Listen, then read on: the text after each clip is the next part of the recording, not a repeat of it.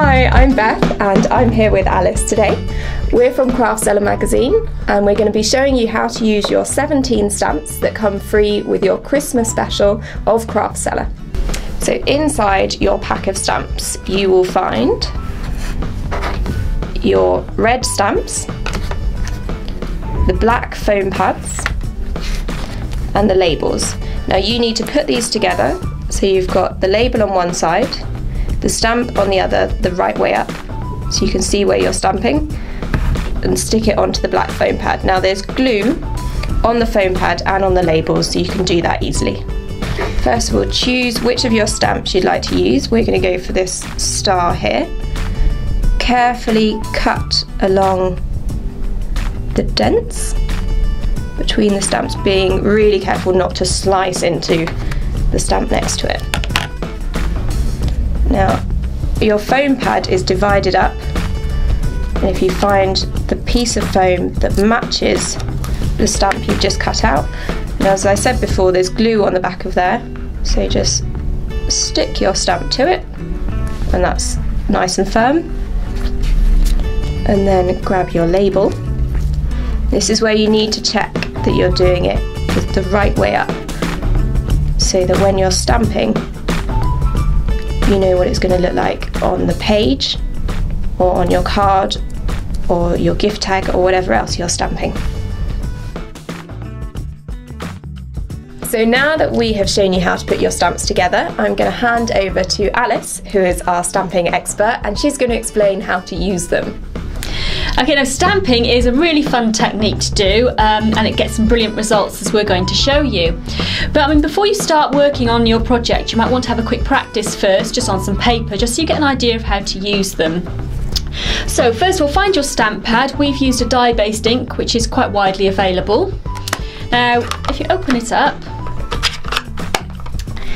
and then if you take your selected stamp, and you just push it down into the ink. Now try not to rock too much when you're doing this, just apply a nice firm pressure. And then when your stamp is nicely inked, you just bring it to your paper and again apply a firm pressure. Try not to rock the stamp and then just pull it up again, and you can see you end up with a really nice impression there. Now that we've shown you how to practice with your stamps, we're going to move on to using them for an actual project. Now what we're showing you today is a project that's in the Christmas special of Craftseller magazine, and we are making some Christmas tree decorations like these, if I give them to you. They are wooden shapes that we have painted with normal acrylic paint. We've got 4 of them here, and we're going to be using our stamps on these, but we'll also be showing you how to make them in the issue of the magazine. Okay, so we've painted the star here with an acrylic paint, and that dries quite quickly and your inks should stick to it, so it's not going to rubbing off or anything. So you just choose your wooden shape there, and then once again you just ink up your stamp, and then just make sure you carefully line it up and then just press the stamp onto your shape. Try not to rock it too much, and then remove the stamp,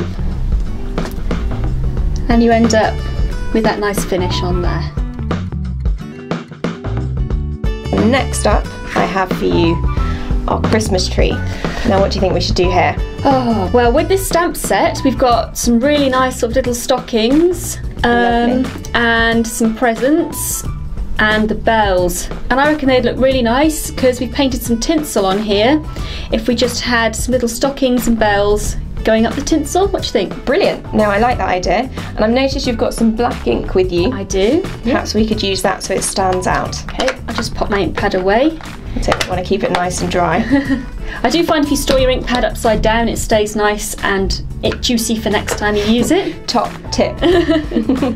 Okay, so these ones are quite small, so just be quite careful with these when you're inking them up. And again, just press them into your ink, make sure they've got a good coating of ink on them, and then line them up with the tinsel. Push that in there. Brilliant. So there we have a nicely decorated Christmas tree. So now that you've finished stamping onto your wooden shapes, we're going to show you really quickly how to add your ribbon so that your customers can hang it on their Christmas tree. So Alice, if I get you to hold that for now, we're going to we're going to attach the ribbon to the star, and we've got some gold ribbon here to match the gold on the star. I'm just going to cut, what's that, probably about 20 centimetres, and then as you can see we've already got a hole that's been drilled into the wooden shape. And then if you cut your ribbon at quite a sharp angle like that, then take a small sort of pointy implement, not too sharp because you don't want it to go through the ribbon, and then I'm just going to poke it through from the back, and then we'll tie it in a bow at the top. And of course the stamps, you don't just have to use them for decorating Christmas decorations.